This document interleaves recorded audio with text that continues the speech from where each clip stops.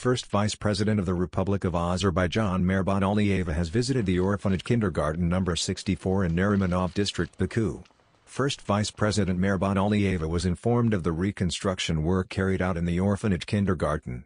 The two-story orphanage kindergarten was built in 1963 and reconstructed by the Haydar Aliyev Foundation in 2018. The 95-seat orphanage kindergarten features 5 groups. First Vice President Mehriban Aliyeva viewed the groups and talked to the children. New infrastructure was created, landscaping work was done, green areas were laid out during the renovation.